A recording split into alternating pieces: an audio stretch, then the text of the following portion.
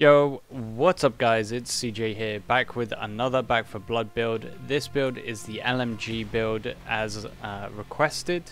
It was requested by a viewer of the channel who really enjoyed the Back for Blood bullet hose build. So we wanted a LMG build, but one that's actually kind of a little less memey and is not going to just rinse through your ammo. So here it is. This is the kind of build we've been working on the last week. As you saw in the intro video, it's really useful for taking down lots of ridden and also for dealing with those bosses in the weak spots. Now things just to note with this, I have done two builds, so I will go over like the different cards, so please stay tuned for that, because there are two cards within the build that I used in the trailer that I have swapped out and tried, and it's mainly some copper cards that they do work and you can use them, and it just makes you a little bit better for like online play. But if you're like me and you play offline mostly, then you know, stick with the original build and don't substitute any of the cards. As usual guys, we are going to go through that in the normal format, and I'll go over the substitute cards at the end. I do also want to cover off a technique that I've been using since back in the days of Call of Duty World at War, and it might just help you. I don't know if you will already know about it or whether it's something that's super common knowledge and I'm just teaching you guys to suck eggs. It's a British term of expression. Anyway, so if you do enjoy it and you do like this technique and it's something that you feel adds something to the game and you would kind of like to know some more techniques and things like that, please let me know and I will see if I can throw some more techniques in there that I use to help me with the no hope difficulties. Anyway guys, without further ado, let's get on into the build. So the first set of 5 cards are as follows. So the first one, Tactical Vest, then large caliber rounds, shredder, belligerent, and fill them full of lead. So tactical vest is a bit of a no-brainer. It's super simple. It's just going to increase your rifle ammo capacity and give you 10% increased damage with assault rifles and LMGs. Now I will just add a note here, you can use either. So if you don't like LMGs, you can use assault rifles instead. I personally wouldn't recommend it. I would say that stick with the LMGs because there's not really much reload speed in this build, and that with the assault rifles, the amount of times you're going to be reloading, it just doesn't really add up as to why you would use it. Anyway, second card, large caliber rounds. That's going to give you 7.5% bullet damage. You've seen it in a lot of builds before, and it's going to give you 200% bullet penetration, and that just helps for mowing down plenty of ridden that are running at you in straight lines, or even if there's lots of them in kind of groups, your bullets are going to go through them and hit multiple ridden. Then we have Shredder. Now this one is purely for those big bulky mutations. All this is going to do is it's going to apply a stacking damage increase up to 15% for 3 seconds. So at the max stack, so when you shoot 15 times into the same enemy, let's say the ogre as an example, it's gonna take 15% increased damage.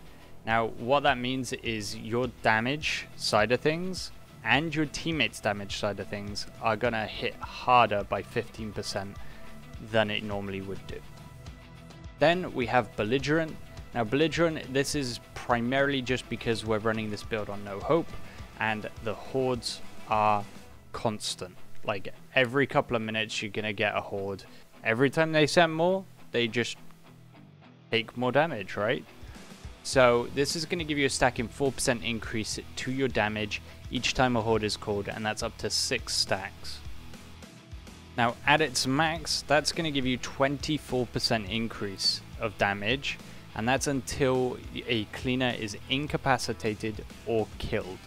Now just be aware that if you are playing no hope with a friend and they go down, this is going to wipe out your belligerent stacks, and generically you're going to want to play no hope a little bit more tactically, a little bit more reserved. Then the final card, Fill 'em Full of Lead. We saw this in the bullet hose build, and it's just too good a card not to keep in the actual LMG build.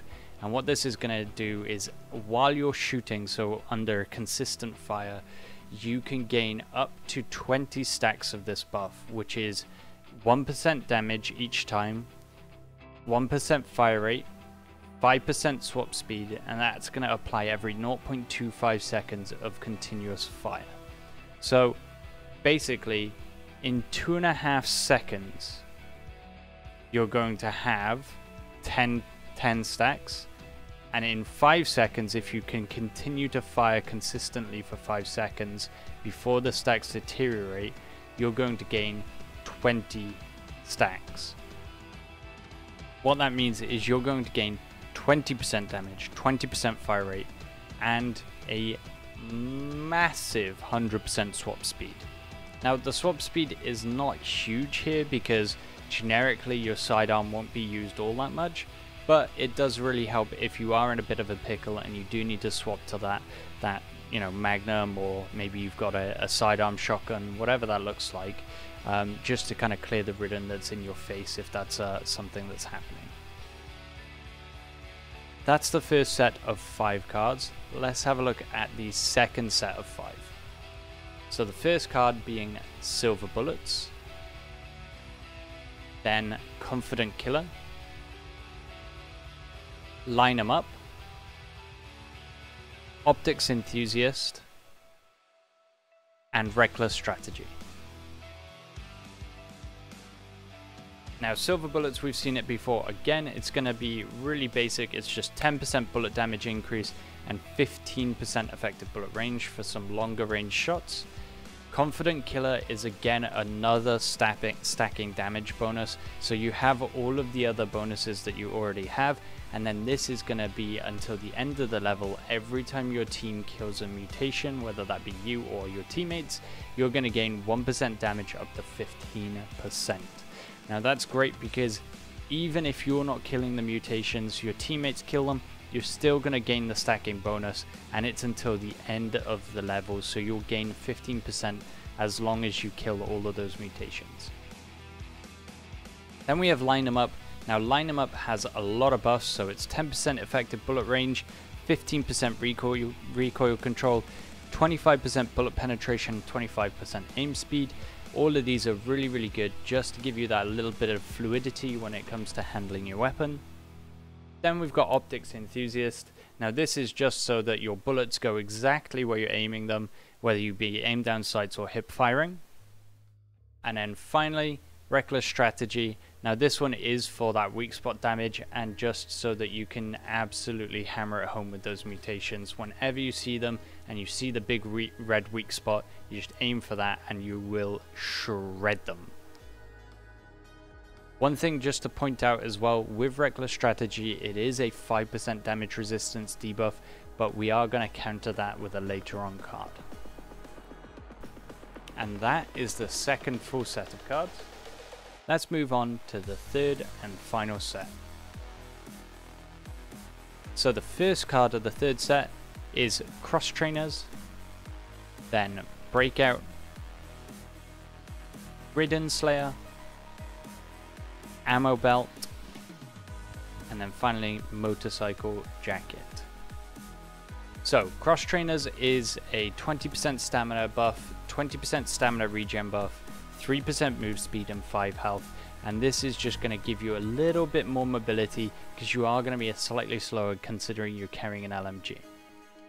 Then we have Breakout. Now Breakout is a really good card. It's used primarily for if you're not using Evangelo,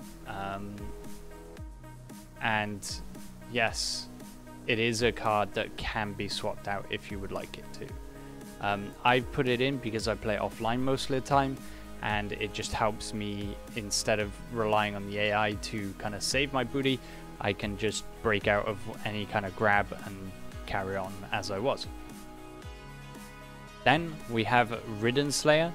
Ridden Slayer is for the increase of 20%. Then we have Ridden Slayer. This is for the 20% weak spot damage increase, and that's just to stack with the reckless strategy, which means we're going to do 50% and all of our other stacking damage buffs all to the weak spot and to the enemy that we're shooting at. Then we have ammo belt. Now ammo belt is for the extra ammo capacity, which is 50%, which is pretty huge, and 15% reload speed. Now again, with regards to reload speed, we are going to talk about a tech that's used for specifically reload speed, and we'll come on to that in just a couple of minutes. Then we've finally got motorcycle jacket, and this is to counteract the downsides of the reckless strategy and give us a bit of health. Generically, it's a good card just to take the edge off. This could be swapped out as well for something like scar tissue or something with a bit more damage resistance, but maybe some other bad benefits, etc., like wooden armor where you've got fire resistance, debuff, etc. Alright guys, so the two cards that we were talking about substituting previously are Cross Trainers and Breakout. Now the reason why these two is because you don't really need the mobility. You can use it, but it's not necessary. And also Breakout, because if you are playing online with your friends, then hopefully they will come and save you. So the two cards I replaced these with were Bounty Hunter and Lucky Pennies. Now the reason why I replaced it with these two is because we're already gaining stacking damage on mutation kills. We kind of want to tie the money aspect of it in with that. So Bounty Hunter is going to mean that when you or your team kills a mutation, similar to our damage buff that we're going to get, we're going to gain 10 copper up to a total of 300 per level. And then additionally, Lucky Pennies. So all this is when you or your team loots copper, you have a 35% chance to find 100% additional copper. So all that means is instead of picking up 25, you pick up 100. Wonderful. So these are the two I replaced it with. There are so many money cards, guys. And generically, like, there's too many to kind of go over. So you have, you know, the Copper Scavenger, you have Hazard Pay, you have Compound Interest, you have Money Grubbers, all of which you can kind of, you know, swap it in and out with. Generically, I would say to roll with the ones that stack and ones that rely on you or your team, but there's so many that you could use to kind of your benefit and your team's benefit. So you could go with something like Share the Wealth, where each teammate gains 100 bonus copper at the start of each level. Or you could even go with Compound Interest, which means each cleaner gains 5% of their total copper in a safe room. The possibilities are really pretty endless. You could go for quite a lot of different kind of combinations, but the ones I went with are the Bounty Hunter and Lucky Pennies. So there's only two LMGs in the game, the M249 and the RPK. Now, I personally would usually run this on the M249 just because of the stacking buff we get from Film Full of Lead, because it has that box mag, and especially with extended magazines, etc., you'll be able to fire for a longer period of time. However, I will state that the RPK is also a really viable option. It's super good and does a bit more damage than the M249, but has roughly half the standard magazine capacity. So the M249 at base has 80 bullets, the RPK has 40. Okay, so I know a lot of you will be thinking about this tech that we were talking about with regards to weapons. Now personally, I came across this technique in Call of Duty World at War, and that was primarily because all of the guns took a long time to reload. So if you already know about this tech, feel free to skip on in the video to where we go over the cleaners and things like that we can use.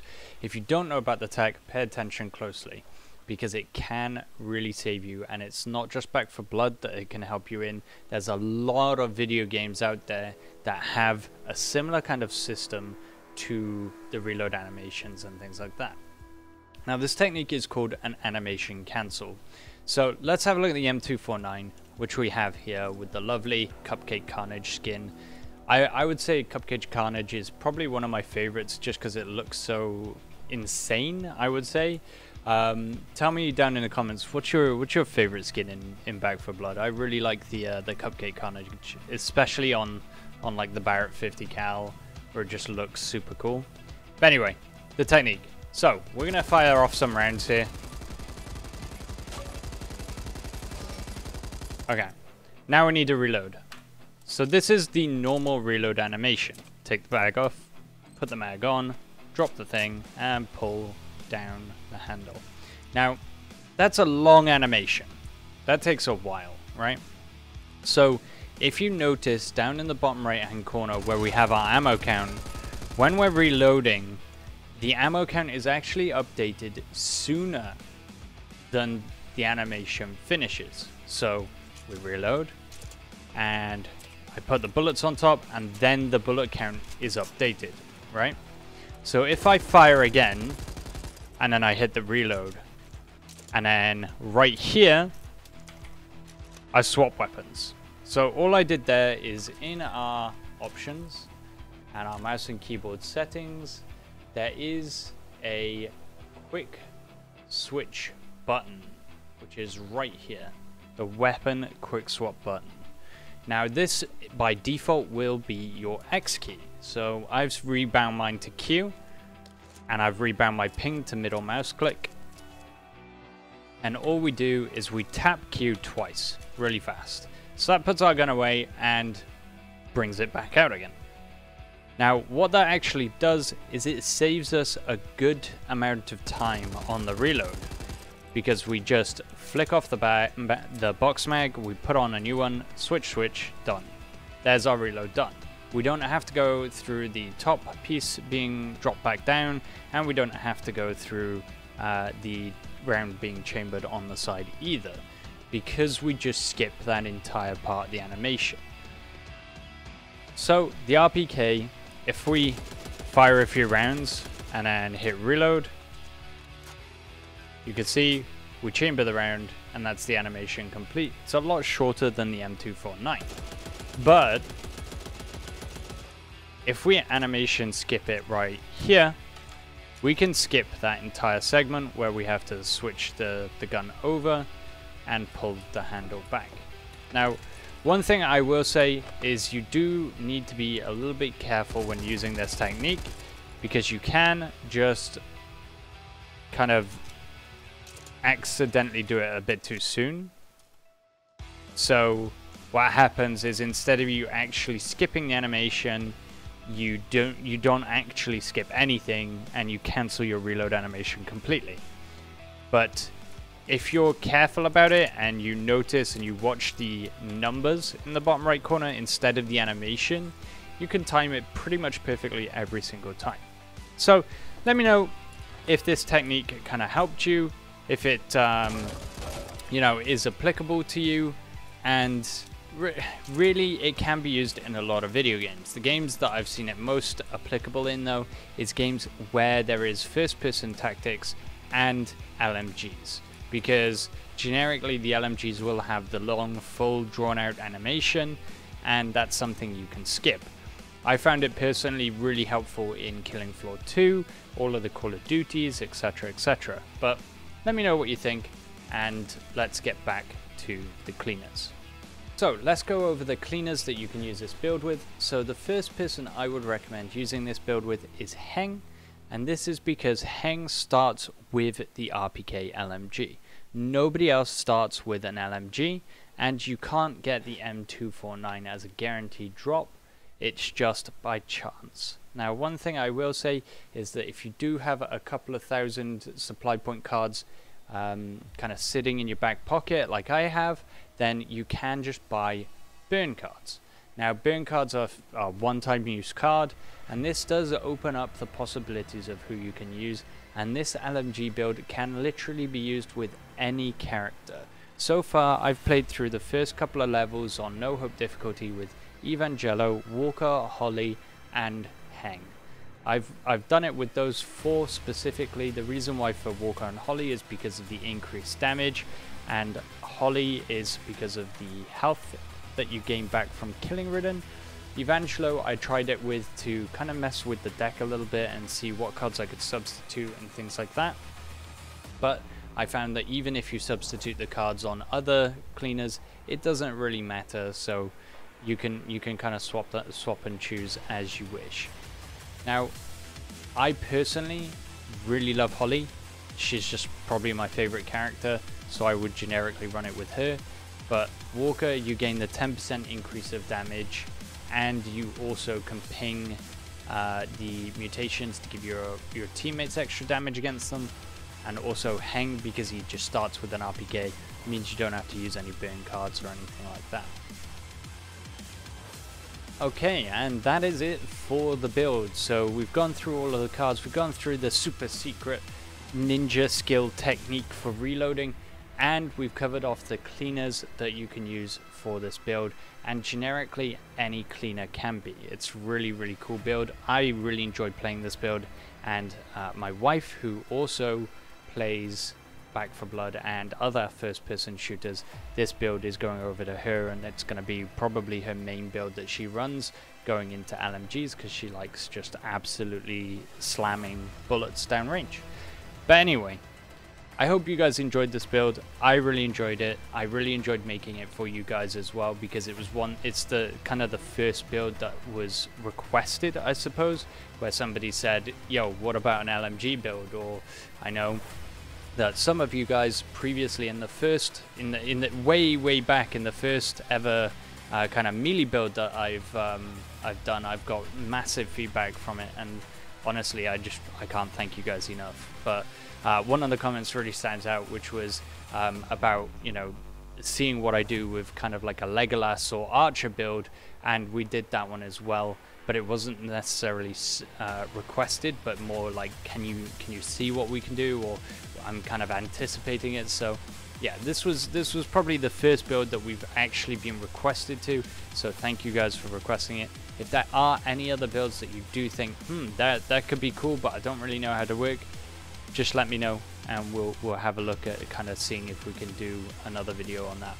But anyway guys, I want to say a massive thank you as well for the love and support on YouTube.